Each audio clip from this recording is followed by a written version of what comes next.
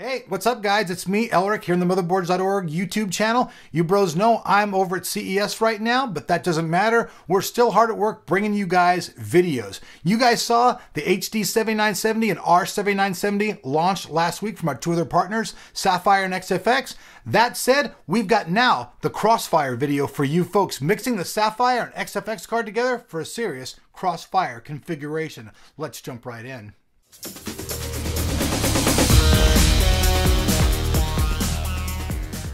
Okay, a couple things to take note though of before we jump into the actual benchmarks. These two cards were clocked differently. The XFX card, it was their black edition and it was overclocked. It had a core clock of 1000 megahertz, and the Sapphire card, it had a core clock the same as the reference card at 925 megahertz. So what I actually did is I tried doing it a couple different ways, but in the end, I just ended up matching both the cards to the XFX card, and they both ran fine. Now, if some of you guys out there running Crossfire test, you notice that one of the cards, the fan, stops working completely. Well, if it's not working, these cards actually have such a good cooling efficiency that one of the fans actually just shuts down by itself automatically if it doesn't need the cooling.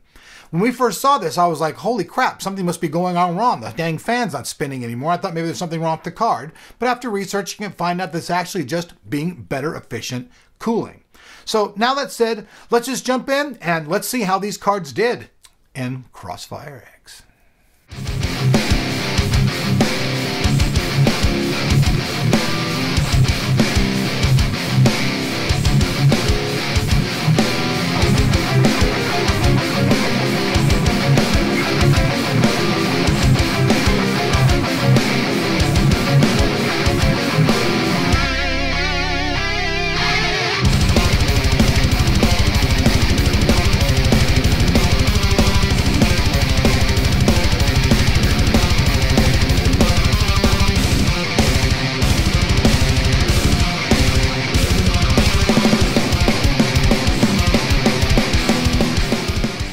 Okay, so you guys have seen the results.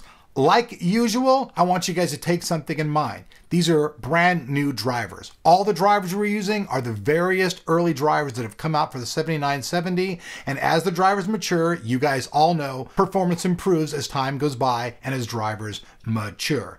We saw in these games, sometimes between 0, there were some games that just actually showed no percentage increase at all using Crossfire, all the way up to about 60 to 70% on other games, just depending what the application was. Hopefully with future drivers, we're going to see a lot better performance.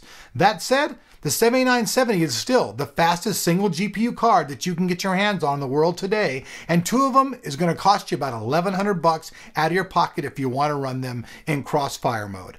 Also, I would say if you're going to go out and spend this much money and pay cards, I would try to find a custom cooled water solution so you can push them even farther. Thanks a lot to XFX for Sapphire participating, and thanks you guys for watching Motherboards.org.